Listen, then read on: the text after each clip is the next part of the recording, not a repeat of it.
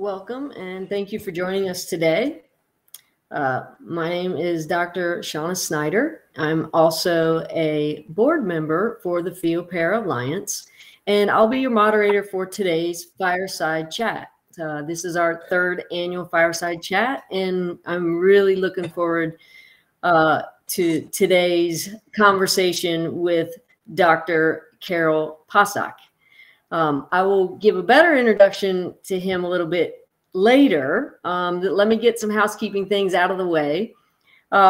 This program is brought to you by the Pheo Alliance, whose mission is to empower patients with pheochromocytoma or paraganglioma, their families and medical professionals through advocacy, education, and global community support, while helping to advance research that accelerates treatments and cures. We would also like to give a special thanks to Progenics today for making this webinar possible through an educational grant. Before we begin, we are excited to share our end of year video with you all. We've had a very busy year at PPA, and so we'd like to give you some highlights. So here we go.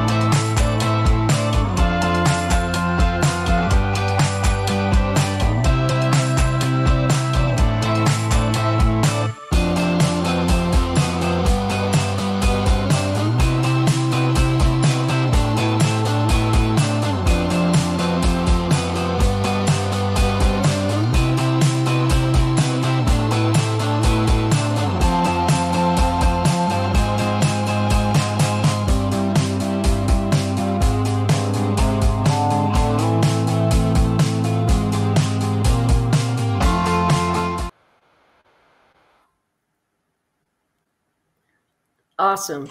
So in addition to all the things that we have accomplished this year, as you saw from the video, we would like to remind everyone that through the end of the year, Pheo Alliance is conducting our end of year fundraising drive. And your generous donation ensures that we are able to continue our mission of supporting those with Pheo, not only by providing up-to-date information on these tumors, but by giving programs like outreach to the newly diagnosed, our monthly our monthly peer support meetings, our one-on-one peer support meetings, our healthcare provider education and outreach, our Centers of Excellence program. We have a lot of things going on, and through the end of the year, we are doing our end of year giving campaign. So if you're able to donate, we would greatly appreciate it. Simply go to pheopara.org and you'll see a donate button there. All right, so our disclaimer for today is that the information presented in this webinar is for educational purposes only and should not substitute the advice of your doctors and medical team because they have in-depth knowledge of your medical history and current situation. All right. Without further ado, let's get into some questions, and let me introduce Dr. Pacak. All right, world famous. Here he is. I always like to start off with something fun, but before I do, let me give you a quick introduction.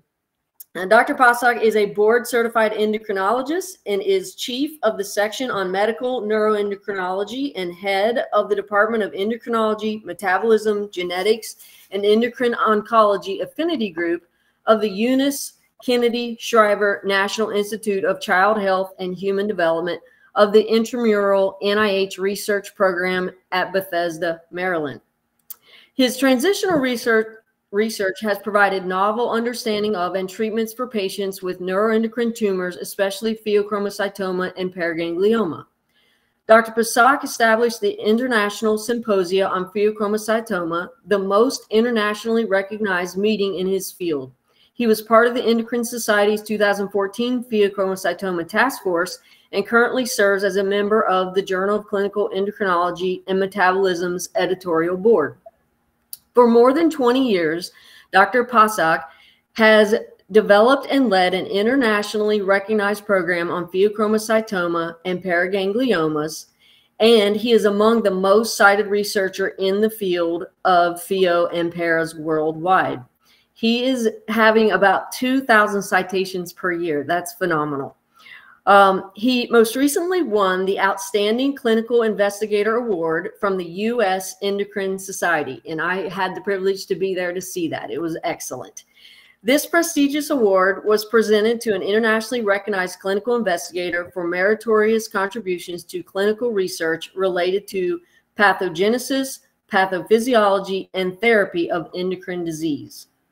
And then lastly, I would like to say this is always fun for me because Dr. Pacak is my own doctor. So I like to have a chat with him at the end of each year. This is our third one, and we try to have a little bit of fun with it. So welcome, Dr. Pacak. Shauna, thank you so much. Appreciate your introduction. It's very nice of you, and I appreciate your wonderful words.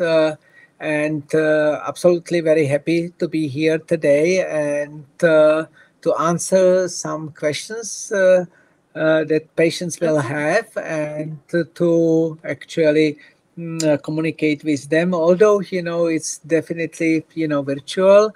Like, it used to be, for several years, but I think, we can have, very good interactive session today, and I will be happy, to navigate patients, in terms of their management, treatment, as well as, some future plans, and discuss, how to put everything together in terms of their diagnosis. So once again, thank you so much for the invitation. It's really great honor, to be invited by Pheo Para Alliance, and also to be that your actually, or this session and seminar and webinar is supported by Progenics and by other entities. Thank you so much.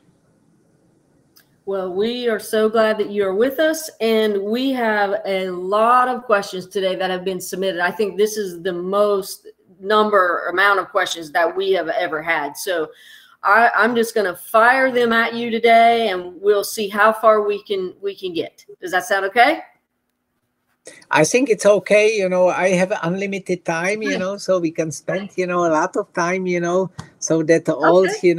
Those who are asking, will be happy, with, that their questions will be heard and answered.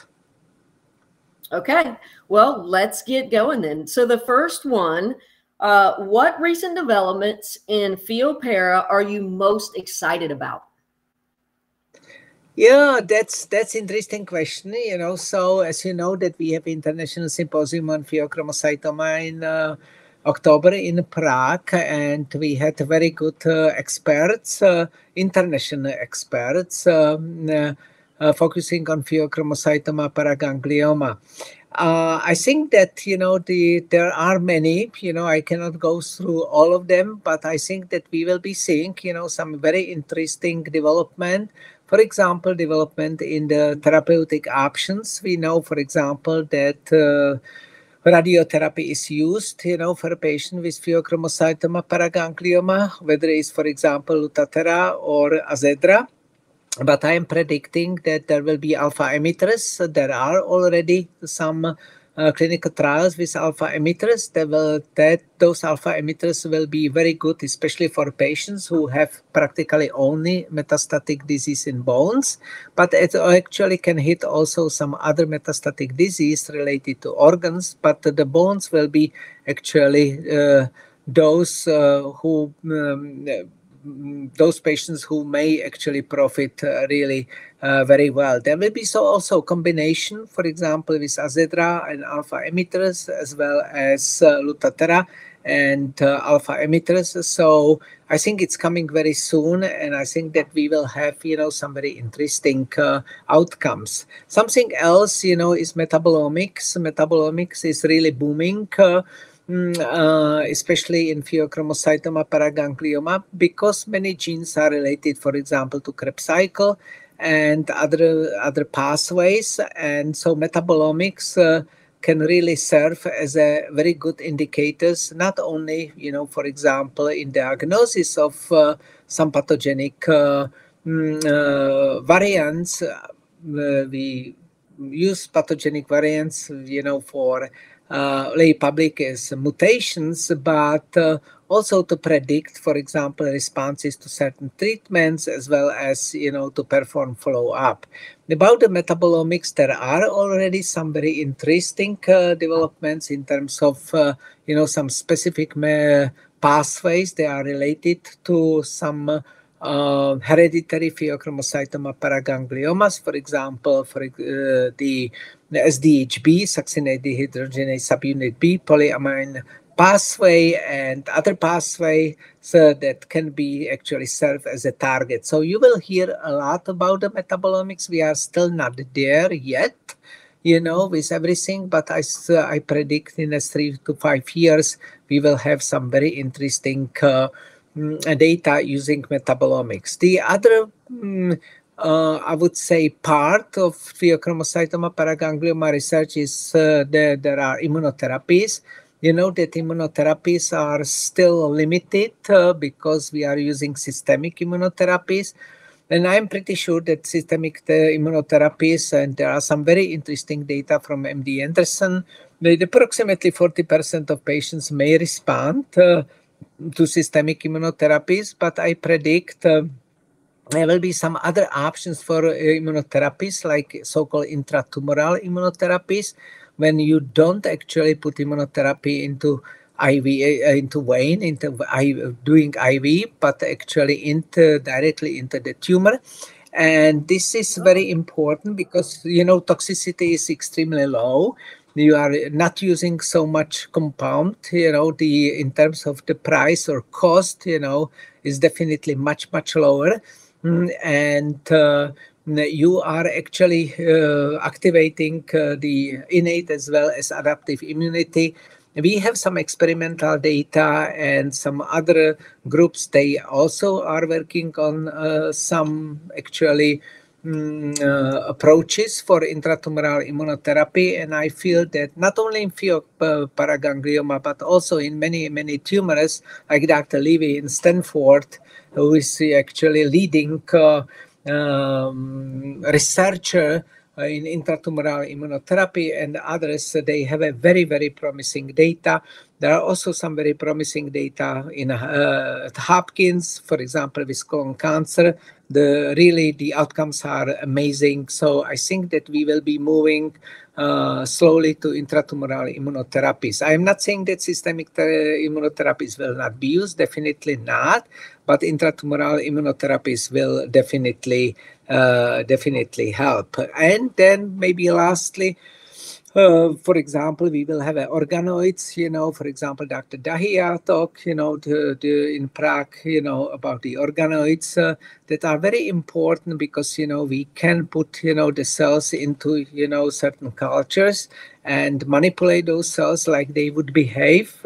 It would be like, in certain environment, and we can provide, certain and perform certain experiments and to learn much more about, the cells and transfer those results, for example, into clinical practice. And also I would like to say that there are some new genetic approaches, for example, single cell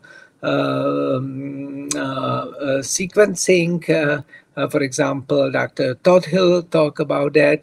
And we know just now that we can divide pheochromocytoma paragangliomas previously into three most important clusters, but the clusters have so-called subclusters, and Richard Tothill and his groups, and there was international study, they found that there are many more subclusters. And I think that that would be very important in terms of when we are thinking about, some therapeutic options. And also because we look at the cell, the specific cells, we can actually predict what those cells are actually doing and how those cells are behaving. And for example, we have a support cells, so-called system-to-CAR cells, and they can play important role in metastatic disease. So not only the cancer cells, but what is around actually cancer cells. So we are expecting that there will be really very interesting discoveries. Of course, it will take some. I predict that that would be maybe in 3 to 5 years. And the last one, artificial intelligence. Artificial intelligence is very interesting, especially Dresden group, Dr. Christina Pampuraki, but also, other groups that are coming with very interesting algorithm that, for example, if you know size of the tumor, if you know, for example, biochemical phenotype, you can know, whether they have a hereditary or non-hereditary tumor. You can put also the age, and you can also put some other characteristics of these tumors. You have a very good prediction, what is the likelihood of getting metastatic pheoparaganglioma. And I think that these apps, I think that they have a certain, I would say, goal, to put the apps together. And when the apps, is approved and everything goes well, so physicians, for example, in the practice, they will be able to put, some such data, and they will tell the patient, you have, for example, 70% likelihood to get a metastatic disease. Why it's important not to really scare the patients, but to tell them that they need, much better follow up and what needs to be done with those patients. I think that there will be huge actually step ahead, and it's not only about this, it's also in the radiology. We are working also with artificial intelligence in the radiology field, to predict, if, when you see, for example, the images from anatomical functional imaging, to actually predict, how those patients can behave in the future. So I think that we will be very interested. We will have some very interesting data in the future,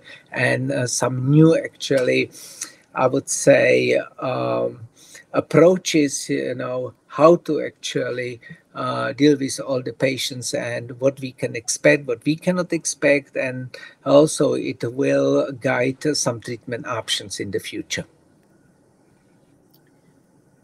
Fantastic. It's wild to think how fast we are learning things, and new developments and technologies are hopefully going to help our field. So that is fantastic news on all fronts. So you've mentioned a few therapies and some things like that. So let me ask some follow-up questions that are related to some of those things that the audience has put out there. So this person asked, how close is, and I don't know if I'm going to say it right, Belzutifan to being FDA approved? And can you give us an overview on how this will be used in Pheopara? So I don't know if I can be honest or not, because, I don't know what is the audience today. The Belzutifan is interesting drug, is HIF2 alpha inhibitor. And this HIF2 alpha inhibitor plays very important role for the patients that they have a mutation in the so-called Krebs cycle, is the cluster 1, either cluster 1A or cluster 1B. The cluster 1A and B, is either Krebs cycle or hypoxia signaling pathway when, for example, HIF2 alpha is stabilized. When I say the stabilized, it means that, it's not degraded in proteasome in the cells, and has a little bit longer biological half-life, and has actually option to go from cytoplasm to nucleus. What is important that HIF2 alpha in the nucleus can affect many genes. These today approximately 1,500 genes that they are, and most of these genes are related to transformation of the cell into the cancer cells, and that is very problematic. So Belzutifan is actually affecting the dimerization of the HIF, and which means the HIF cannot be dimerized and cannot actually affect those genes, and is not moving from cytoplasm to the nucleus. The data, the Merck is actually performing the study with the Belzutifan, and the study was done here at the NIH, and several institutions, not only in the US, but worldwide, participate in the clinical trial. I don't know the results of the clinical trial. I don't know how the Belzutifan will work.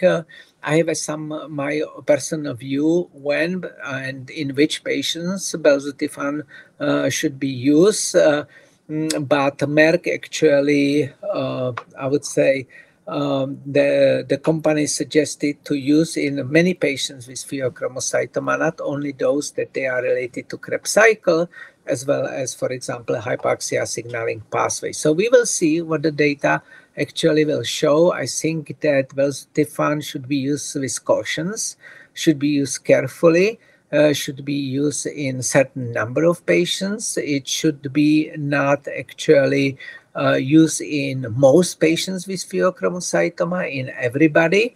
So it has to be very carefully chosen which patients should have or should be treated with Belzutifan. Unfortunately, its clinical trial, Belzutifan is not available, although it can be actually available outside of the clinical trial, but there are only very few patients. Those patients that they have a HIF2 alpha mutations, they have a polycythemia, HIF2 alpha mutations, and other problems. Belzutifan is extremely very good drug, for these patients, and I think that those patients are the most important one who should be treated with Belzutifan, but this is very small fraction of all patients, with the pheochromocytoma and paraganglioma.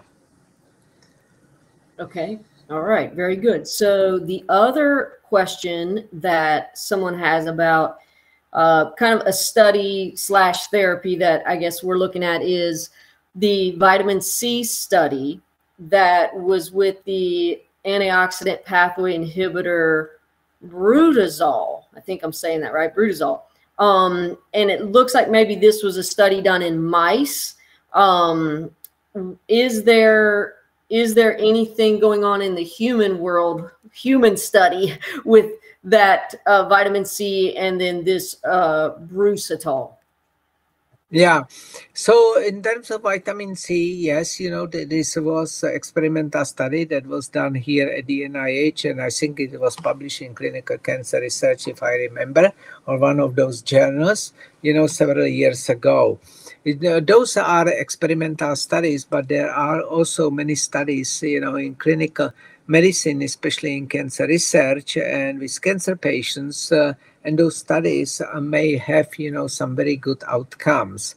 So the problem is that the amount of vitamin C is pretty high. So calculating approximately for humans, it's about 70 milligrams, or maybe more, 70 grams, not milligrams, 70 grams, so every few days. So this is really hefty dose. Also is not affecting actually kidney, but the patients, they have to have an infusion at least, twice a week. And there are only very few centers that will provide actually this amount of vitamin C. And of course, it can be expensive.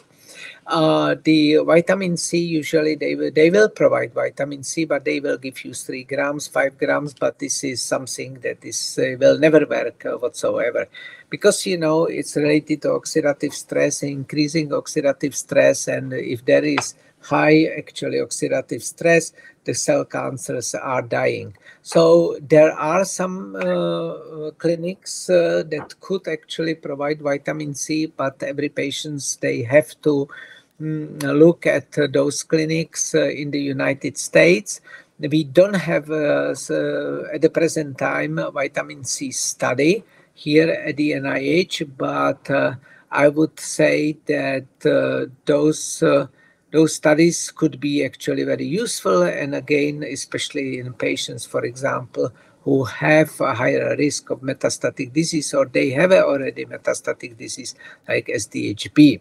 So it's not really available at the NIH, but I think it's still promising. Our group was the first one published about the vitamin C. That there was another group, published in the same journal, Clinical Cancer Research, the French group about vitamin C. The results are pretty much the same.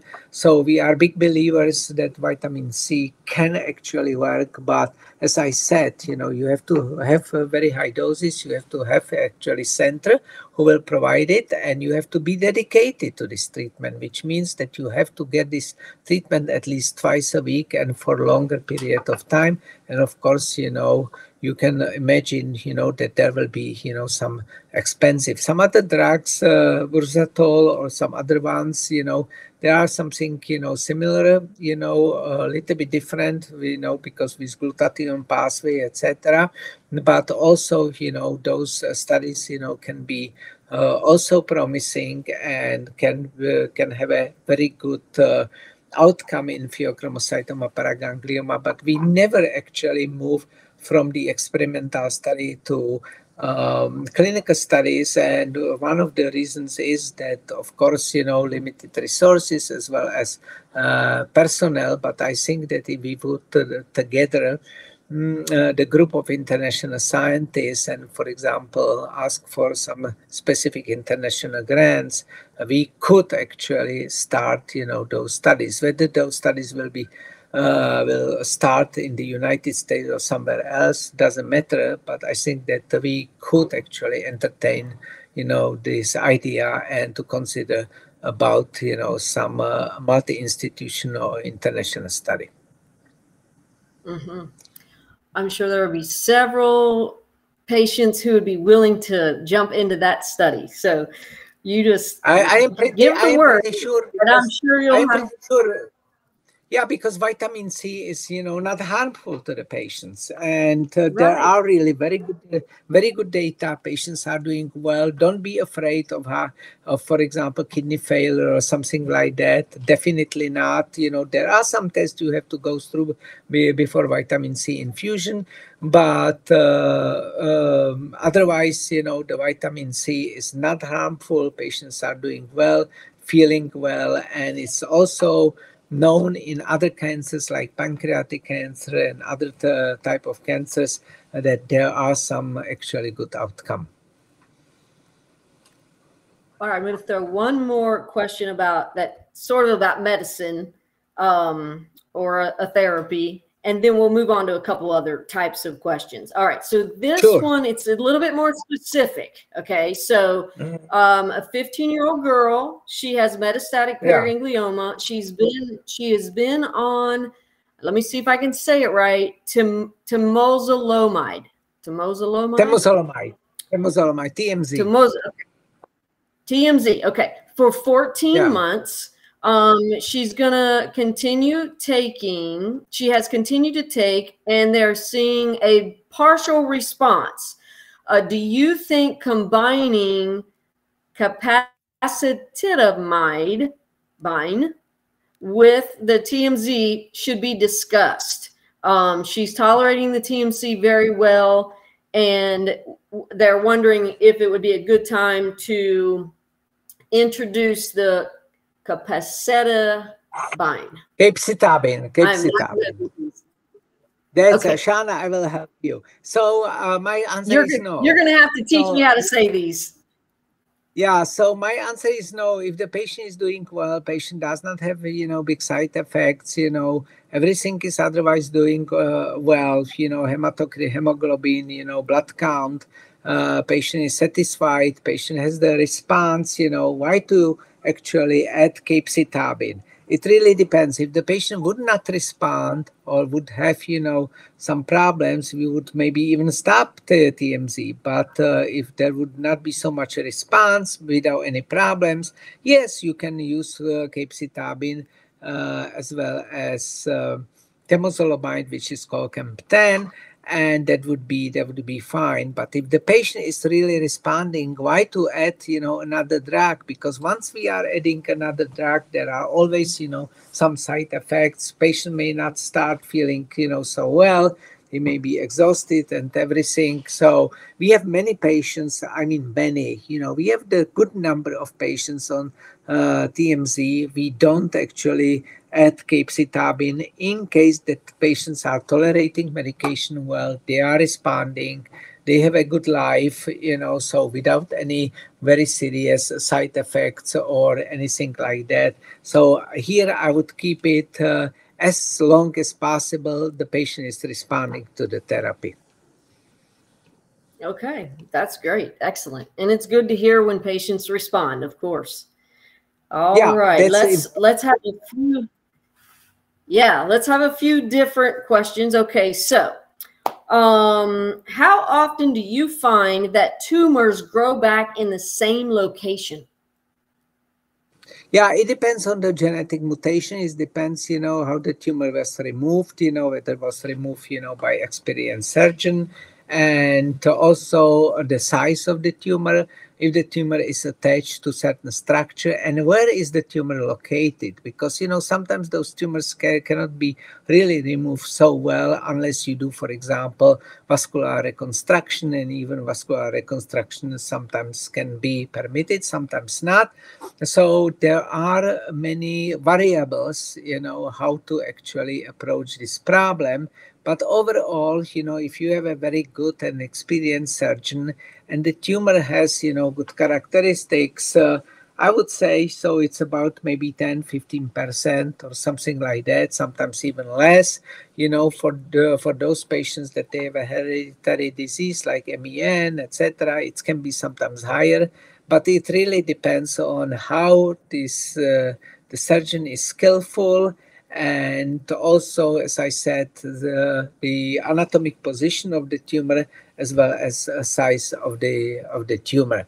So I would not be so much afraid of the recurrent tumor, because if the patient is very well followed up, the recurrent tumors can be actually detected very early enough and can be removed if necessary, because the patient can undergo second operation. Of course, we know second operation means, there are already, the anatomy is distorted, there are, some changes, but actually, usually it can be done.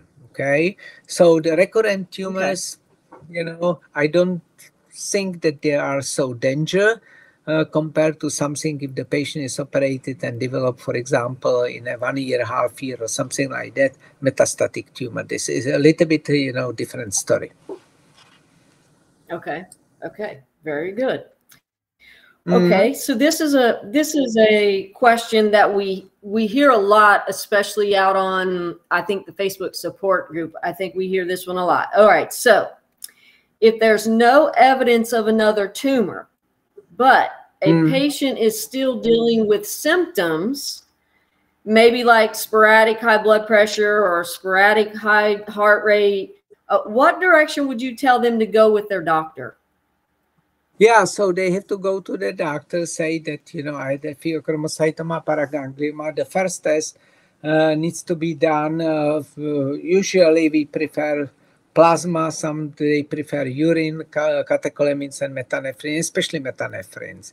Look here, if you have elevated metanephrines, means that, the metanephrines are coming from catecholamines. Catecholamines are actually metabolize into metanephrines, and sometimes they can be released into the circulation, which means that the patient may have actually symptoms related to recurrent or new, or growing, pheochromocytoma paraganglioma. If the metanephrines are negative, so the usually patient does not have a pheochromocytoma paraganglioma, because you remember, the catecholamines are actually metabolized into the metanephrines. Metanephrines are released, independently of catecholamines, and they are released practically every second. So the patient cannot have a symptoms and signs if they are not actually elevated metanephrines, which means if there is no production of catecholamines. The symptoms and signs are related to catecholamines. They have to be produced. Okay, metanephrines actually reflect that their production, and of course, in sometimes, catecholamines can be released, from the tumor. Not all of them will be, of course, metabolized into the metanephrines. So then, when we know that the patient may have some problematic situation in terms of for example, new or small pheochromocytoma/paraganglioma. But if biochemistry is negative, how come that the patient may have symptoms and signs? You cannot have symptoms and signs unless the biochemistry is positive. So they have anxiety, panic attacks, they have some type of nervousness under certain situation, social anxiety and everything. So it's completely different, I would say, completely different situation how we approach those patients. I see many of those patients who are coming or consulting with me over the internet, and they think that they have a pheoparaganglioma, but when you look at the biochemistry is negative. Once biochemistry is negative, you cannot have symptoms and signs. Symptoms and signs are related to positive biochemistry. Okay? And because the metanephrines are actually released, 24 hours a day, every second, every minute. So if they are not negative, they are not positive, you just don't have actually pheochromocytoma paraganglioma. You have something else. Okay.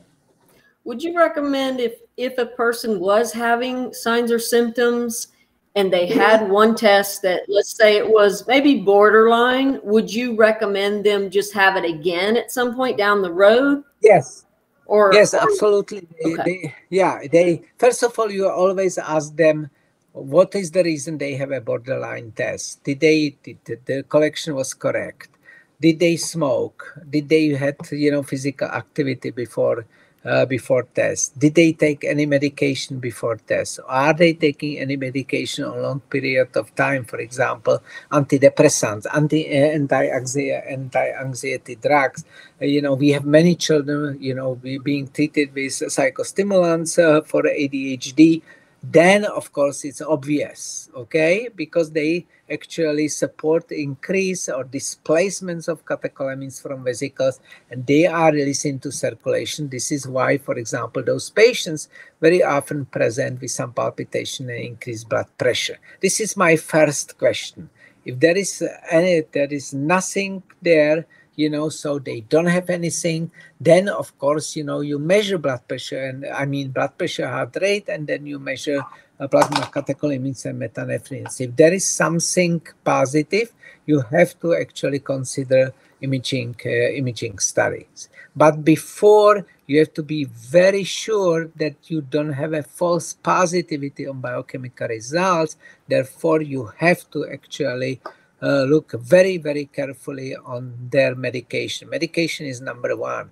Once you remove the medication and there is no medication, that is worrisome, and you have to start actually with the biochemical testing. And if the biochemical testing comes positive, you are not sure, you can do the clonidine suppression test. But if you are sure, because the biochemical testing, the data are pretty high, it's at least 2 times above the upper reference limit, you can actually start the imaging testing.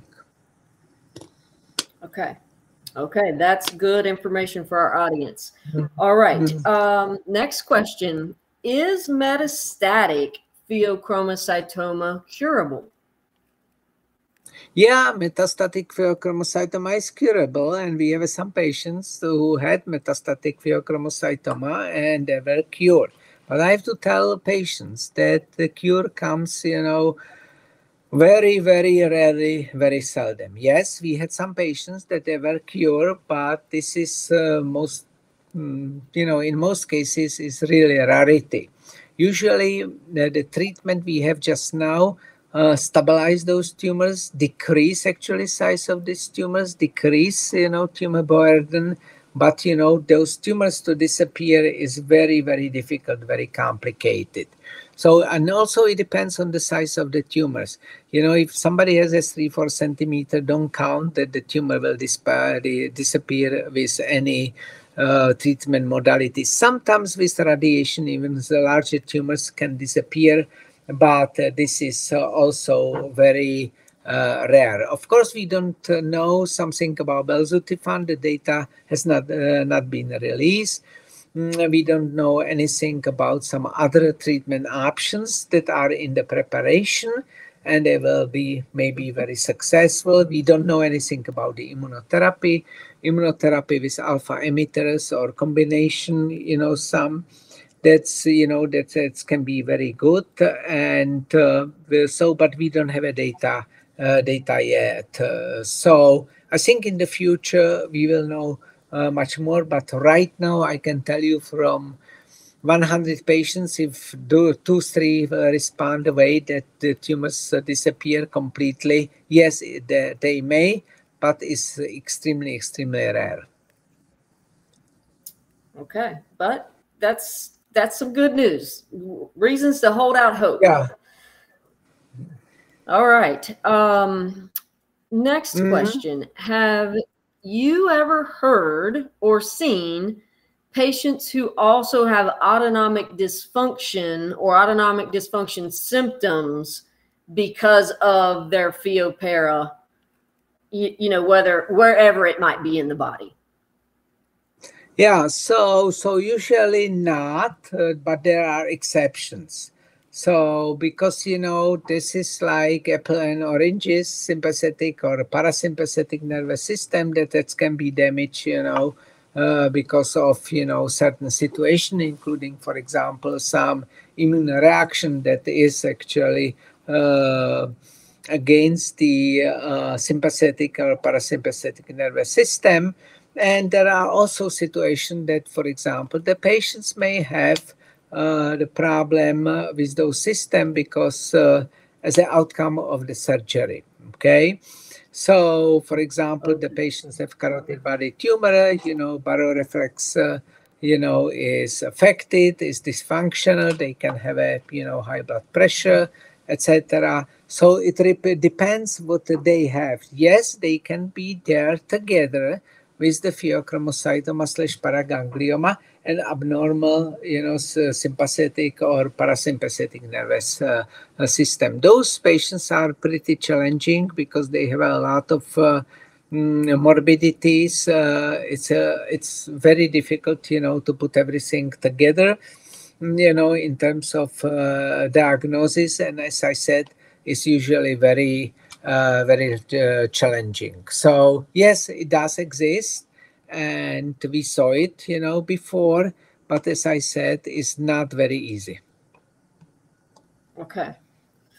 Okay, so this person is asking about when would you advise Azedra therapy, and they have a metastatic para. They've had Lutathera, and it was successful for 3 years. They just had a PET, and the SUV went from 17 to 26, but the tumor size is stable. They're also MIBG positive. So they're sort of asking at this point, would you start them on Azedra? Yeah, so first rule is, so if you would like to start Azedra or Lutathera after you had either one, you have to have a positivity of on the scans. That's number one. You cannot start, if they are not positive. For example, they had the Lutathera, they would like to start Azedra, so they have to be positive on 132 123, I'm sorry, 123 iodine MIBG. That's absolutely must. Okay. If they are not positive, there's practically or usually no way.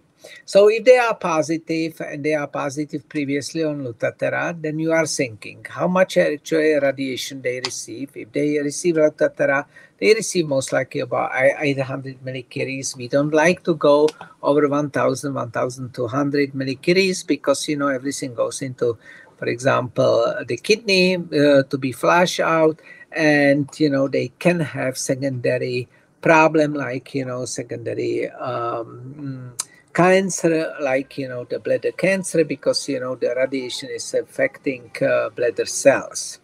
However, you know, so if you are deciding about that, you have to know also about the age of the patient and their bone marrow suppression. If the age of the patient is, you know, they are young patients, they are full of energy, their bone marrow is doing extremely well, I would definitely be in favor, you know, to get them a little bit, you know, small dose.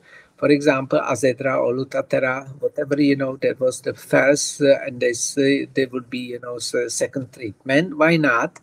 You know, that can be done. And there are some, I think, clinical trials. They are just now trying that, you know, to do some combinations. And these combinations can be of the interest. If I have somebody who's 80 years old, with actually already suppressed bone marrow, because bone marrow can be suppressed not because of pheoparaganglioma, but, you know, based on their age, you know, so all this nutrition status and everything, you know, so because, you know, when we are young, you know, it's a little bit different when we are older, and then you have to be careful, and you have to be careful to give them actually both, you know, the modalities, because they can really fail, and they can go into very complicated, difficult conditions. So it's very, very, I can tell you it's very difficult. Plus, you know, bone marrow suppressions can be very severe, especially in the older patients. So here we have to be definitely careful and see, you know, how we can approach the patients based on the positivity of each scan, previous actually dose, bone marrow suppression, or from the previous dose, as well as the age of the patients, because I think that's those the most important rules are very important before you decide between A or B. And then you should know also the proliferation index of the tumors, because there are some very interesting data, especially from Sweden, from Dr. Krona. If you have a so-called Ki-67, this is proliferation index, and if the cells are growing very quickly, the proliferation index is high. So it is interesting that PRRT, I cannot talk about MIBG, but, you know, the PRRT, you know, if you use, you know, the patient overall are not doing very well. You know, what is the reason? What is happening? Actually, we don't know yet, but you have to be very careful with that. So here you have to consult, you know, very good specialist, the one who knows, you know, about those modalities, and will tell you the pros, or will go with you over the pros and cons, not to make mistake, because once you make mistake, you can be in very big trouble, you know, because, you know, they usually get bone marrow suppression, and that can be very problematic in terms of leukemia, myelodysplastic syndrome, you know, bleeding, etc. So very important to have a specialist who knows about Pheopara and the treatments. Very important. Yeah, and they're definitely very good specialists. You know, whether you go to UPenn, whether you go MD Anderson, also NIH has some very interesting experience. I think Johns Hopkins, Harvard. You know, so there are some very good University of Iowa. There are some very good experience. Physician, especially in nuclear medicine, and they have a very good view, you know, how to put everything together. Yes. Yes. And again, from Pheopara Alliance, we would highly recommend trying to get into a center of excellence, where we know that we have some doctors there who are specialists. Yeah, absolutely. And if the patient want to go to Center of Excellence, they have to make absolutely sure that they have a very good experience with Azedra or Lutathera or both. So because those physicians will be the most knowledgeable to give them some very good and solid and of course, honest, fair information, what to do and how to put the things together. Okay, because remember, everything is about the patient, it's not about the physicians. We can advise, we Right. can support, but this in favor or in the spirit of good outcome of the patient. So, and if we don't know, we should ask, because there are some other physicians, at a different institution, and not everybody knows everything. So I think that the teamwork, communication, exchange emails, information is definitely paramount here. Okay, very good. All right, so here is a question. Can my son, who has had a Pheo in the past, he has a confirmed mutation, go to the gym not knowing if he has a pheochromocytoma and exercise lightly with mild weights without overdoing it? So the question is about the son who, once again, who had, can you repeat, the last part? Yep. So the son had a Pheo. He does have a confirmed Yeah. mutation, and they want to know Yeah. if he can go to the gym and exercise, basically not knowing if he has another one.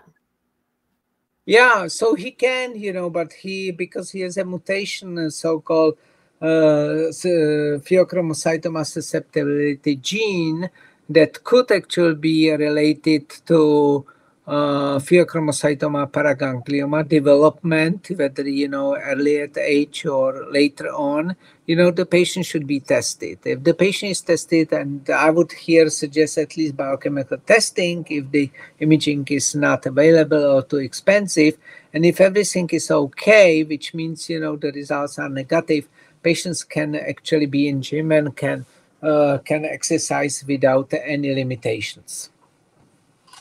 Okay, Okay. if the All patient right. would have some symptoms and signs related to pheochromocytoma, that the patient should have, for example, also EKG. I mean, EKG, EKG would be also important, but it depends, what would be the blood pressure and heart rate, but they should have definitely imaging studies. But usually, if the catecholamines metanephrines are normal, I doubt that there is pheochromocytoma paraganglioma, they can exercise freely. Okay. All right. This person is facing a surgery. They're concerned about a net in the pancreas and want to do a biopsy. All I've heard is not to biopsy. So what advice are we giving about biopsies these days? Yeah, biopsy, so it depends, if you are thinking about neuroendocrine tumor net, so if I understood well, yes, you can do the biopsy. That's fine. But if you have a suspicion of pheochromocytoma paraganglioma, you should never biopsy, the tumor. First of all, you can do the biochemical testing. If there's somebody has a pheochromocytoma, then it's more than half centimeter, metanephrines will be elevated. And once metanephrines are elevated and there is no other reason for false positive results, like the patient is taking medication, I told about the medication, ADHD medication, that is medication, for example, for anxiety, depression, etc., when we can have false positive result. If there are no actually any medications and patients still have sometimes palpitation, high blood pressure, and of course, suspicion for pheochromocytoma paraganglioma, you have to measure catecholamines and metanephrines up front. This is very important. Okay. Okay. Another question. I think this question comes up quite often also. I think we might have even had it last year. When people fly, and they're living in the higher altitudes, does this impact tumors, tumor growth? Does it, talk about hypoxia, kind of that whole thing that's going on there? So that comes every year, and this Every question, year. and I can tell you honestly, those patients that are related to cluster one A or cluster one B, the Krebs cycle as well as the hypoxia signaling pathway, even not very well proven. Although Dr. Baisal wrote, some interesting article about, the high altitude hypoxia and development of some tumors, especially head and neck. And the first study was published about hypoxia, head and neck paragangliomas in Andes. That was about 1973 or 74. So I'm big believer that hypoxia plays important role in development of these tumors. This is why I am suggesting that patients who have certain type of mutations should never live in high altitude, because it will not get better. It may be the same, of course, but most likely it will get worse, in the future. And especially those patients, for example, they have a HIF2 alpha mutation, they should all move actually to sea level. And there are many states that they have, so they are at the sea level, and it's very good. So yes, hypoxia, although not proven, very well, I feel that plays important role in the development of pheochromocytoma paraganglioma. And an interesting paper was published in New England Journal of Medicine from Dr. Dahia and so other co-investigators, and Dr. Vadia, and so they actually linked the hypoxia to heart failure, and of course heart failure means that patients are hypoxic and actually developing more often pheochromocytoma paraganglioma. So I am a big believer of that, and I think that the patient should not live in high altitude, overall. So this is the least what they can do for themselves. Of course, relocating is very complicated, difficult, including, that's a high cost, but I think it pays for. But this is my Okay. personal view, because there are no actually good data evidence. Although I think, Dr. Oh, Lauren Fishbein is actually working on that, Okay. just now. So I Great. think that we will hear in the future some interesting conclusion or data, from that in terms of high altitude. Okay. So let's say a patient has Pheo or para, they have a surgery. How Yeah. often do you recommend biochemical testing and imaging after they've had their tumor removed? Yeah, so first of all, I would like to say that it depends on what kind of tumor they have, and also based on the age, so as well as genetic testing. If genetic testing is negative, somebody 70, 75 years old, I doubt that, those patients will develop another pheochromocytoma paraganglioma. I very much doubt. If the patient is very young, and with some genetic abnormality, first of all, about 6 to 8 weeks after the operation, then about 6 months after the operation, or 6 to 12 months after the operation, at least, the biochemical test. And then, so they should have at least, every 2 3 years, every year should have, biochemistry. That is very important. And every 2 3 years they should have imaging studies. Whether they will have a CT, MRI, so it's questionable, because there are some arguments, some are for CT, some are for MRI. I prefer sort of, the alternate approach, sometimes CT, sometimes MRI, so they reduce the number of radiation. And but they have to have regular follow-up, as I said, every year catecholamines, metanephrines, every 3 years to have anatomic imaging studies, and from time to time they can have also function imaging studies. Function means nuclear medicine studies, and they are very, very important because sometimes they are definitely more sensitive than than anatomic imaging. Okay. By the All way, right. I wanted Very to good. say that they will. I wanted to say that there will be guidelines. Hopefully, those guidelines will be published. There are in preparations a few guidelines about SDHD, guidelines about SDHB.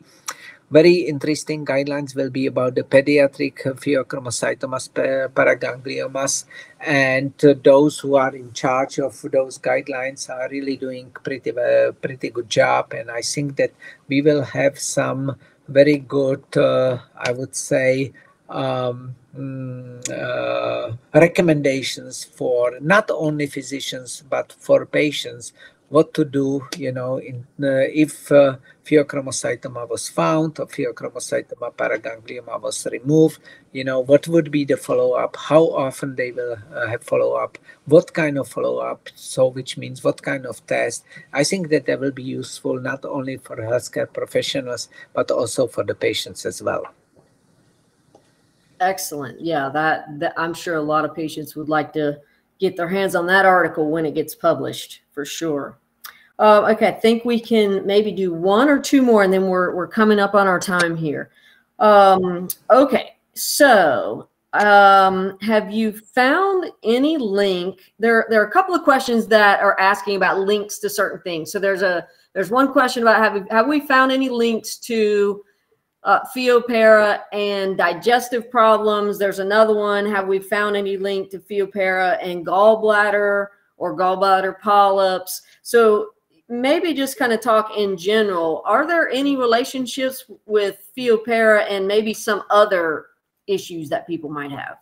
Yeah, so if I start with gallbladder, most likely not, unless, the patients are, for example, or somatostatin analogs, like called somatostatin analogs, yes, that there are, for example, side effects, because they have, for example, biliary colics, because, somatostatin analogs decrease the peristalsis of gallbladder, and they can have problems eating certain food, fullness there, and sometimes they have to have their gallbladder to be removed.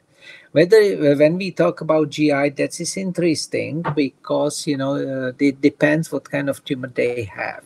There are, let's say, if these tumors are secreting or producing and releasing catecholamines, or non-producing catecholamines, and of course non-releasing. If they are actually producing and releasing catecholamines decrease peristalsis, and the patients are presenting with severe constipation.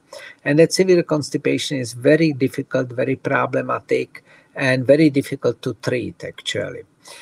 So yes, they have a GI problems. And also Dr. Lenders, Dr. Eisenhofer, and other, investigators, this is the Dresden group, and in collaboration, of course, with some other centers found that patients with pheochromocytoma paragangliomas, despite what I said in terms of constipation, they are overall losing the weight. So their body mass index is lower. We don't see it very often here at the NIH / United States, but so it's very interesting and important observations. Yeah. So yes, there is some effect on gastrointestinal system, and who knows, there may be the effect on microbiota. They can be other effects as well, but we are not there yet. We want to study it, but it will take some time. But I think it's definitely of the interest.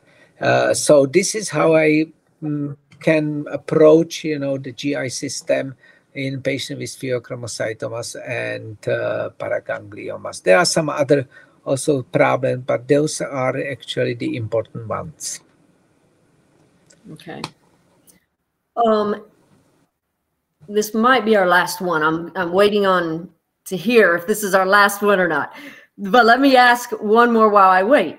Can a para be so small that it is undetectable on the current imaging, but the person is actually having some symptoms? That's an interesting question. My answer is practically no. Because I will tell you, the imaging studies are very, very, very good. Their resolution, so it's extremely, extremely good. CT scan can find the tumors few millimeters, and MRI can be a little bit more sometimes difficult, but also few millimeters. CT scan is a little bit different. That's usually between 1 to 1.5 centimeters. So going back, you feel that, for example, the imaging studies would not find. If they did not find the pheochromocytoma paraganglioma, the tumor would be most likely less than half centimeter, yes? Especially for the anatomic imaging studies. If it is less than 0.5 centimeter, they don't release so much catecholamines, and so the patients will practically not have any symptoms and signs, especially under, for example, quiet conditions, relaxing, because even they release certain amount, the patient will not actually feel it so much. Okay, so usually the patients are coming with certain symptoms and signs related to catecholamine excess if these tumors are sometimes close almost to 1 centimeter. They can be smaller, but usually 1 centimeter they are coming with the problem. Nevertheless, if the tumor is approximately 0.6 centimeter, we can detect those tumors. There are, for example, with the plasma metanephrines, that is very good test to detect much smaller tumors. That's, for example, with the catecholamines. The only exceptions can be that they have a small tumors, and I told you, they don't have any symptoms and signs related to catecholamine excess, but they are in complicated situation, whether it's stress, accident, whether they get, some specific medication like metoclopramide or something like that, that will have a profound effect on these tumors. So even they are small and they are very active biochemically, they can release, certain number, certain amount of catecholamines, and therefore, they can have actually problematic scenario. But this is very, very seldom. You have to have certain stimulus. If you don't have a certain stimulus and you are actually living ordinary life without any stimuli or anything like that, I doubt that they have a symptoms and signs, because as I said, they are coming a little bit later. But you can have positive biochemistry. I told you, if the tumor is approximately 6 millimeter and larger, metanephrines can be positive. But the symptoms and signs will usually not be there unless you have some trigger or something that will actually stimulate the tumor. Okay. All right. And this is sort of a similar, it goes along with this. This person says, what if they have the signs and symptoms? They actually have 4 times the amount of norepinephrine, SDA mutation. Mother had the same issue, but no tumor has been found. Yeah, that's if the tumor was not found, the question would be, how come that the tumor was not found? If there would be really, if the patient would really have a tumor, I can tell you that the imaging studies are so good today that we will locate 99% of tumors, and I guarantee it. Okay. So if the tumor was really not found and it's real, that they don't have a pheochromocytoma paraganglioma and they have something else. And they have something else in terms of, as I told you, they have some medication that is actually, many patients are on antidepressants and they don't know, and they are not told that they will have, palpitations. They will have also, for example, elevated blood pressure. Many patients that are actually, they have a sleep apnea. And they don't know anything about sleep apnea. And sleep apnea increase actually the tone of sympathetic nervous system. So they will have elevated catecholamines, especially norepinephrine. And they feel, oh my God, I have a pheochromocytoma paraganglioma, but I have a sleep apnea, but I don't know about, and nobody told me. And how come that I don't have a tumor if I have elevated catecholamines? Okay, so and I have a hypertension. So there are some actually entities and some diseases that we have to be very careful. But I can tell you, if we do the imaging carefully, we do imaging properly, I guarantee you that practically 99% of tumors will be found in the body. These days, the imaging studies and modalities for patients with pheochromocytomas and paragangliomas are so good that we rarely miss, some tumors. Very rarely. Wow. Okay. That's really good. And I think, maybe then I hope some patients, as they listen to this, if they've been on trying to figure out what's wrong with them, it might be good to suggest that they get a sleep study to find out if they have sleep apnea. Oh, absolutely. Absolutely. They have to have a sleep study. Of course, they have to have, some other exams, like, if they have a, so panic attack, anxiety, although they don't have to be associated with elevated catecholamines, metanephrines, but they can have a high blood pressure, palpitation, etc. Also, we have to rule out drugs. Sometimes patients are using some medication and they feel, this medication is not affecting catecholamines, and this is actually not true. So we have to be very careful with everything and to think about, how to put certain things and certain situations together before we jump into the diagnosis. Yes, you have a pheochromocytoma paraganglioma. Okay. Yep. Okay, let's do one more, and I think we're about to be out of our time. So let's end on, I have so many. So this person they had a CBT, and they have what is being called right now a cyst on their kidney for several years, but no one is following them. What labs should they ask for to find out about this cyst? But do they why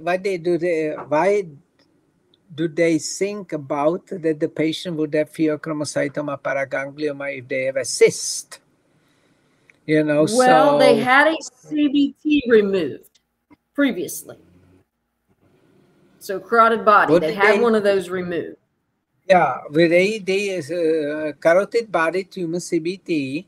They had a cyst in that location, or where was the cyst? It says the cyst is on the kidney. Yeah, cyst is on the kidney. So they can have, they should have genetic testing. And if the genetic testing comes up positive for succinate dehydrogenase gene mutation, sometimes VHL, sometimes TMEM127, but it's very, very rare. Okay. They, of course, could have the kidney cancer. Okay. And but it depends on the type of the cyst. There are some simple cysts, there are some complex cysts.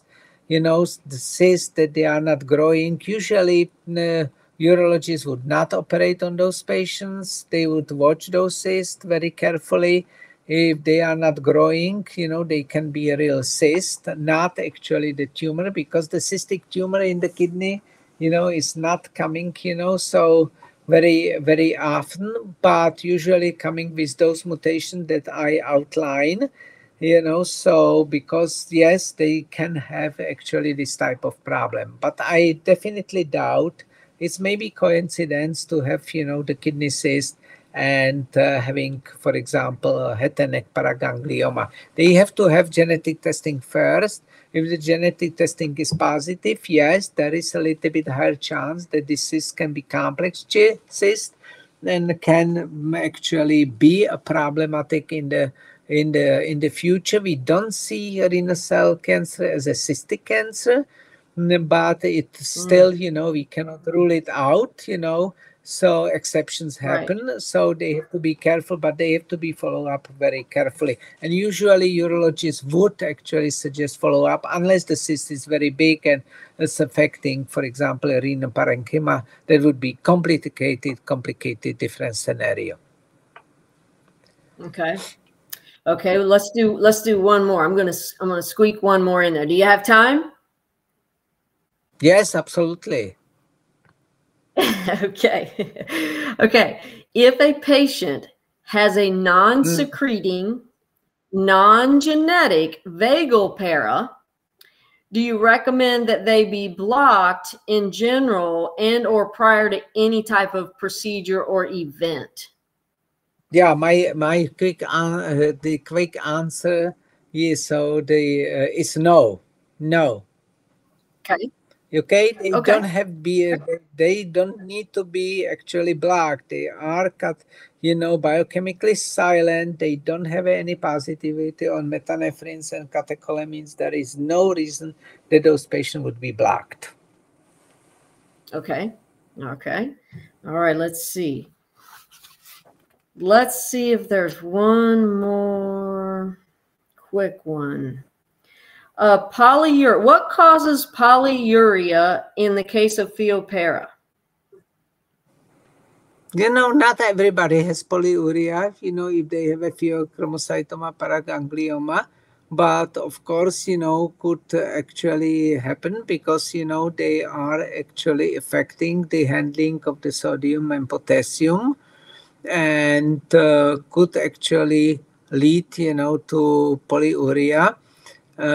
So yes, there are some patients that they have it, but not really that I would heard it on many patients. The number of the patients is very small. Also, the pheochromocytoma or paraganglioma can secrete, certain substances that actually can cause polyuria. But it's not very typical. If somebody would have for example, Pheo with the Cushing syndrome, with hypercortisolemia, I would buy it, and there would be definitely polyuria.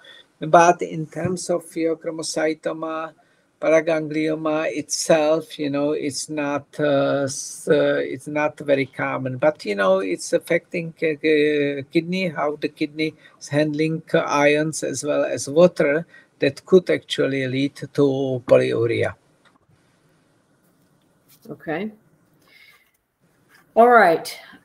I think that we have hit most of our main questions, the big ones. I think we have hit. There are many, many more, but we would be here for hours and hours and hours. So I think this is a good place for us to stop. And first, let me just say thank you so much. This is always a fun time of the year for me and for us to get together and have a chat. It's great to hear about the new things that are on the horizon for Pheo para. And we thank you so much for your time and your dedication to your patients, to the Pheo para Alliance. I don't think any of us would be where we were without you and your expertise. So thank you. And thank you for spending time with us today. Joanna, thank you so much for having me here today. It was a really great pleasure and honor.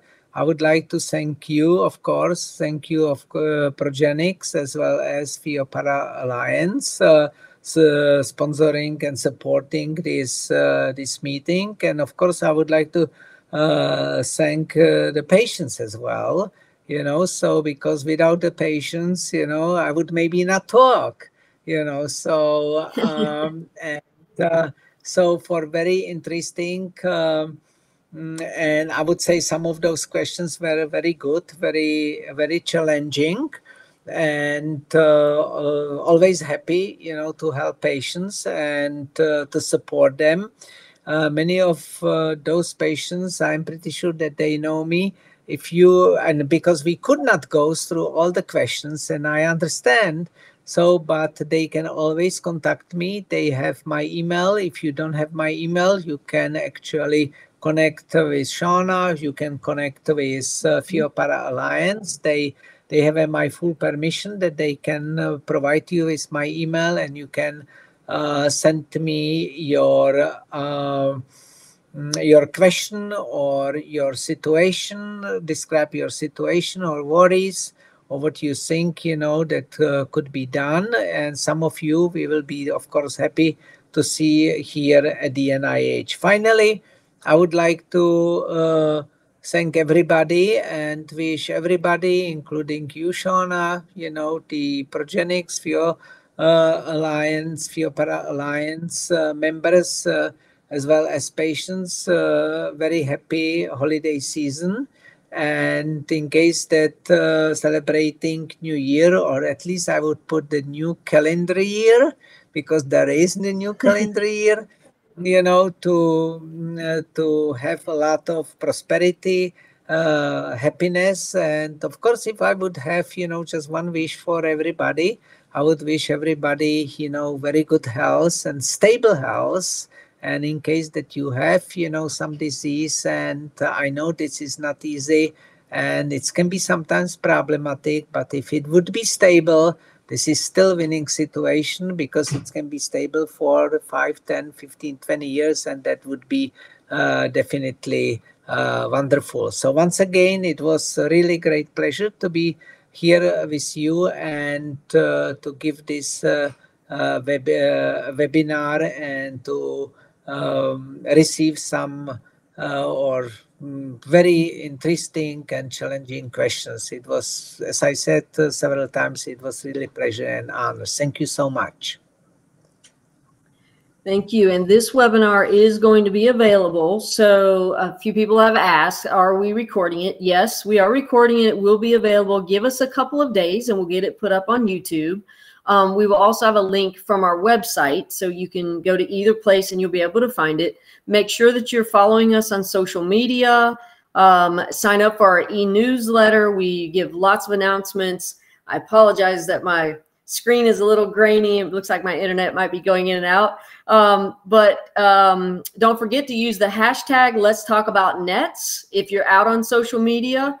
We are doing our fundraising drive this time of the year, so please donate as you can to Pheo Para Alliance.